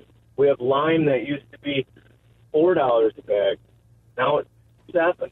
And just everything keeps going up. But I'm trying to keep the seed prices down so we can all afford it and enjoy the outdoors that we have available to us. What about supply? I mean, like everything else, can you get fertilizer? Can you get lime? Do you have seed? We have all the seed. We've been bringing it in since the first of the year. Fertilizer, we've been bringing it in since last year, trying to make sure that we have supply for everyone. And it's going to be an interesting year, especially for the fertilizer and lime. And that goes right back to what I said, soil sample. So some people's soil is going to need a lot of lime and a lot of fertilizer, and it's going to be costly depending on what we want to do and where people's budgets are. There's a lot of different things that's going to come into play this year, and that being said, we'll just see what happens. Absolutely. Cory, real quick before I let you go and run out of time here, do you, I know you offer seed. Do you also offer consultation? Do you go out and actually put in food plots for people? What's the scope of the business? I don't personally plant food plots. I have people that do that I recommend. So if anybody's looking for an individual for a consultation of putting food plots on their property, you can reach out to us through our website, and I can point you in a direction of a habitat manager. Fair enough. And that website is idealnorthernedge.com, idealnorthernedge.com, the website of Northern Edge Food Plots. Cory Mitrzyk, listen, I appreciate your time. And, I contacted you kind of out of the blue, and you stepped up and you did a great job, and I can't thank you enough. Well, I look forward. I appreciate the opportunity, and I look forward to doing this again with you. All right. Well, look, that's something we'll certainly do. Cory Mitrzyk of Northern Edge Food Plots. Again, the website, idealnorthernedge.com, idealnorthernedge.com. And as you are hearing the radio show this weekend, the 23rd and 24th, Jay's Sporting Goods, at least the Jay's in Clare, is having a food plot weekend. Cory or one of his people will be there, along with representatives from several other food plot companies as well. So be sure to check that out. We'll take a break here in the Outdoor Magazine Show. A few more things to talk about. And, of course, we'll come back after that and wrap it all up with wild game chef extraordinaire Dave Minar. That's right here on Outdoor Magazine.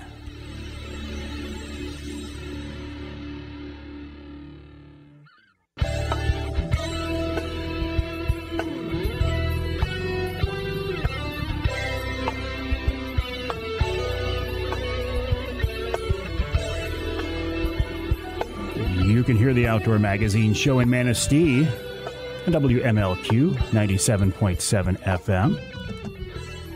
You can hear us in Iron Mountain on WMIQ 1450 AM. And you can hear us in Saginaw on WSGW AM and FM 790 AM 100.5 FM. I'm in the studios of WSGW right now. One small corner of the building as the sun is coming through the window here for just a few minutes.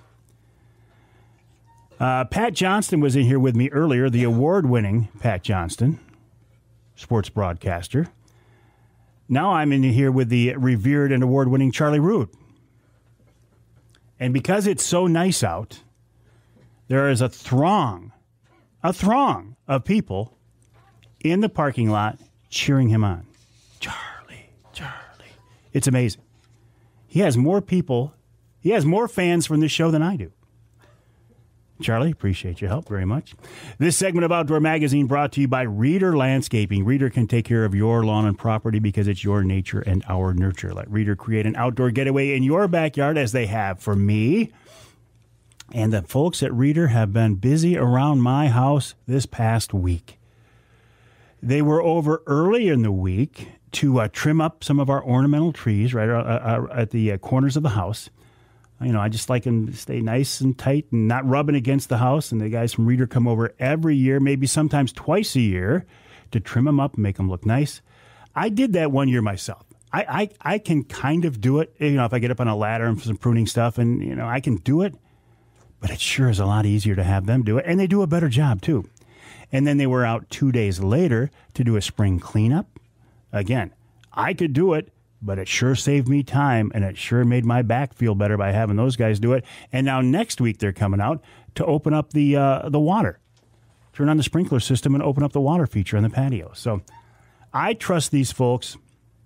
I've used them for several projects. They've helped me out with several projects. They do a great job for me, and I'm confident they will for you as well. But here's the thing. Now that the season is really, really starting to be in full swing here, if you've got something you want done this year, contact them now. First come, first serve, they say. The website, readerlandscaping.com, readerlandscaping.com, R-E-D-E-R, readerlandscaping.com. Oh, let's see. Where are we at here? This is, as you are hearing this show, the opening weekend of Michigan's turkey season. You know I love turkey hunting. I'm not sure that I will be in the turkey woods as you are hearing this. In fact, it's looking like I will probably be in an airplane as the birds start to gobble opening morning. So I'm really glad that I have season ZZ, which is a long season. It's like 5 weeks, almost 6 weeks. That runs from April 23rd all the way through the end of May, the mosquito season. So I wonder if the birds will be thinking about me as much as I am about them. Oh, I've been out shooting my crossbow, getting ready. Shooting a dart and crossbow. I'm going to shoot the Michigan-made REC broadheads, R-E-K, REC expandable heads. I shot a bear with them late last summer. Did a really, really good job. They fly great.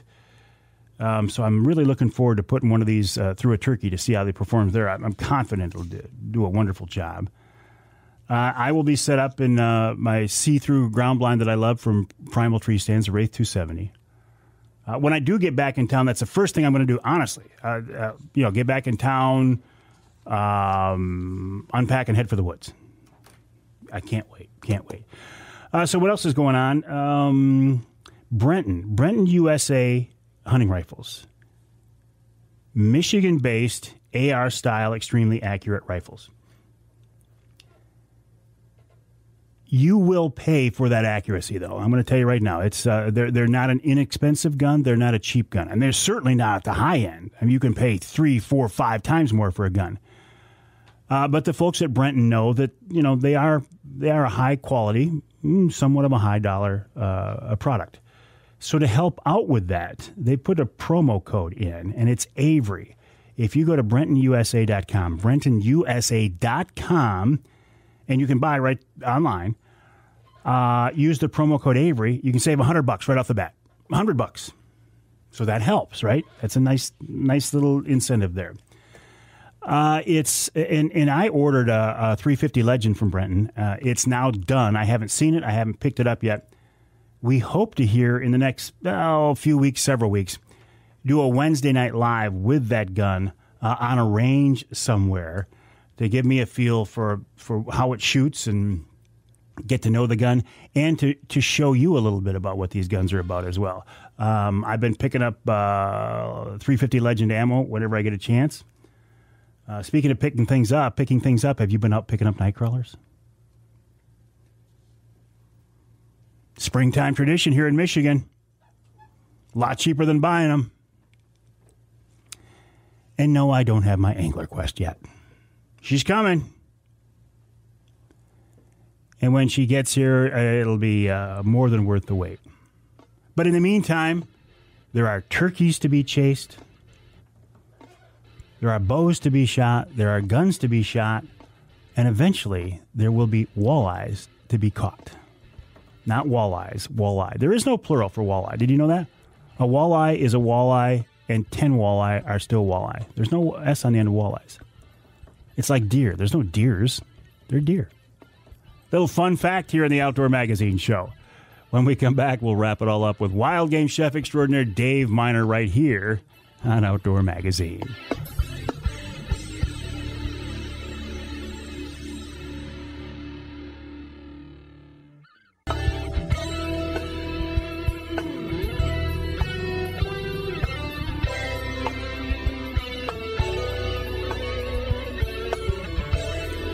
Welcome back to Outdoor Magazine.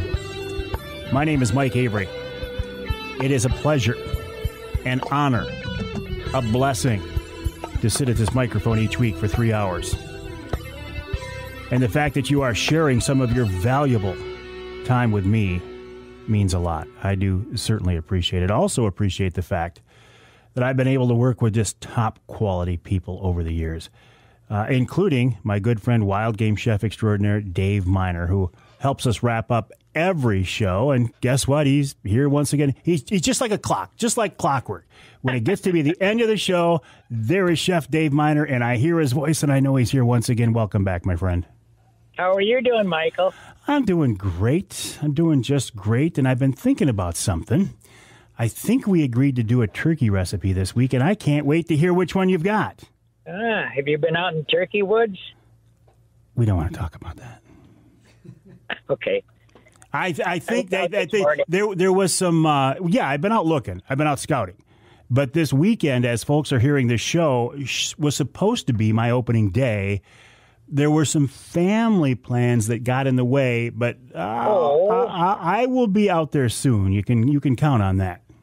I was walking around the pond looking in the sand, and I didn't see not one track where I normally see the birds, strutting and all of that. But hey, anyway, isn't it interesting though? I mean, from one year to another, like where I'm hunting. Last year there were no birds this time of year. I ended up seeing them later in the season, and this year they're all over the place. Isn't it interesting how it changes from year to year? Yep. So, anyways, let's talk about Mike Avery's peppered turkey. Oh, yes. Pick up Poivre. Yes. Okay, so this is going to be for 4 portions. You need about 8 to 10 ounces of breast meat per person. You're going to cut it across the grain. You'll need 1 jar of turkey gravy or chicken gravy, a small onion diced up real fine, a couple cloves of dark garlic, more or less to your flavor. Chop that up fine. Couple ounces of heavy cream, a splash of bourbon, as much or as little as you like. It really adds to the flavor, so I would suggest using it. You can buy them little airline bottles. 12 ounces of mushroom and a lot of whole peppercorns that we're going to tell you how to crush it up real good, olive oil and flour. So I was saying you got to cut them turkey steaks across the grain, about 1.5 inches thick or so. So you could, for 4 portions on a nice big bird, you could get 2 meals for 4 people off of each breast lobe, and you can stretch that out, for a while instead of just cooking it up and eating at one time. So what you want to do is check for shot, any bloodied meat in, trim that off real nice and well, good trim job. Use heavy plastic, like a bread bag works good, but always make sure that you put the printing or the paint on the outside. You don't want to drive any of that into the meat. So you can take, meat mallet or a really heavy bottle, you can do that. Pound it down to about 1.5 inch thick. If you're starting off with 1.5 inch thick steak, pound it down to about 1/2 inch. This is going to break up the tissue, so it won't pucker up. If you don't do this, it's going to have a tendency to draw up under heat. So you want to make sure you get it pounded out real good, or else you're going to end up with just almost like a ball sometimes. So you crush the pepper. You're going to put it between 2 pieces of that plastic, and you can use your meat mallet on the flat side, pound it down, or you can take a pan that's not so shiny like a stainless steel pan, more of like one of the blackening pans that you use, like a Griswold, and crush it. Just keep pushing down and crushing it. So you want to get it a little bit bigger pieces than ground up, So press this into the 2 sides of the meat. Squeeze it in real, really good with your fingers. Dredge it in flour in a real hot pan. You want to brown both sides. When it's nice and golden brown, flip it over, do the same thing. Leave those peppercorns in the bottom of the pan. Add the onions, the garlic, the mushrooms, the gravy, the heavy cream, the bourbon. Heat it up real fast. Taste it. If it's to your liking, spoon it over the steaks. Make it 350 degrees uncovered. You want to reduce that liquid down so you get a lot of good flavor in it. And after about an hour, check it. You can take 2 forks, and take a corner of that steak and try to pull it apart if you can. Then it's ready. But if not, cook it longer. It might take another 20 minutes or a half hour, depending on the age of the bird, too. That makes a big difference. And Mike is a pepper freak, and so we call this Mike Avery's Peppered Turkey Steaks. And I will take that. I will take that title, and I will gladly have a meal named after me, because you're the guy who got me started in this. I've always loved pepper, but I never knew about the concept of a poivre and cracked peppercorns pushed into the meat before, Dave, and now I'm absolutely addicted on it. So thank you for that, my friend. When that pepper hits a real hot pan, it does something with the aromatic flavor, and I think it takes some of the heat away, but makes flavor, and it's so aromatic when you're doing this. It's wonderful. I love it, Well, thank you for introducing me to that concept, David. Good luck in the turkey woods. Thanks for the recipe. We'll talk to you next time, my friend. Good luck to yourself, Michael. All right, I appreciate that. Wild game chef extraordinaire Dave Minar, a big part of the Outdoor Magazine show. As are you. I say this every week, and I sincerely and truly mean this. If you didn't listen to the broadcast version of the show or the podcast version of the show, if you didn't follow me online, I couldn't do this. My website, by the way, MikeAveryOutdoors.com. My email address, Mike@MikeAveryOutdoors.com. I'm also on social media. Love to talk to you there, and I will talk with you next time right here on Outdoor Magazine.